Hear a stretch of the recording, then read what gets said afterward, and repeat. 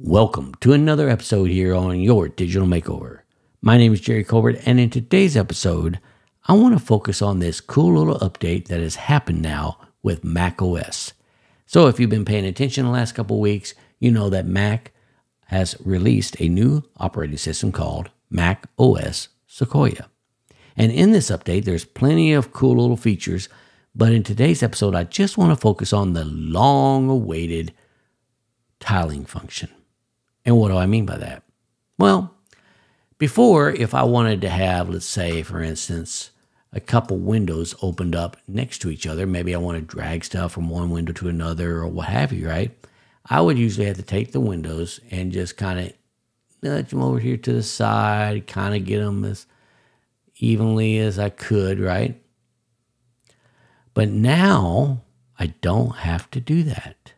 Now with macOS Sequoia, they can just snap into place by me just moving them all the way to the right or to the left or to whatever quadrant I want to move them to. So now if you notice in this new tiling function, you see that there is a space in between. In order to get rid of that space, all you have to do here is go up to System Settings, go over here to Desktop and Dock, scroll on down to Windows, and uncheck the thing that says Tiled Windows Have Margins. Uncheck that, and now your windows don't have margins.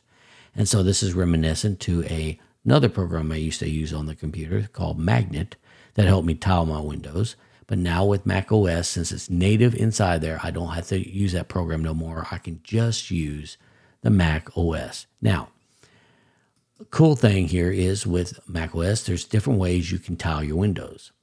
If you click up here to this green Maximize button and just hover over it, it'll change to this diagram, and I can put them in different grids that I want, however I choose. One thing I really found quite interesting the other day was I wanted to open up several different windows, right? And I wanted to have all four of them in a grid. Well, all I had to do was hover over one of them, hit the four grids like that, and automatically it pops them right into place for me. Really quick and easy. Conversely, you can go up here to Window up here and do the same thing here, move and resize to whatever quadrant you want to move or resize that window. So there's different ways you can actually move your windows now into different areas on your Mac without having to purchase a third-party app in order to make it happen. Now Mac is finally, I guess, wanted to join the rest of the family and get that taken care of, and now it's here in macOS. So I hope y'all enjoyed this episode, and if you did, don't forget to hit that like button right down below, and if you want to see more of these episodes in the near future, make sure you subscribe to this channel and hit that notification bell. With that being said, I want to wish y'all a wonderful week, and I'll catch you next episode. Take care.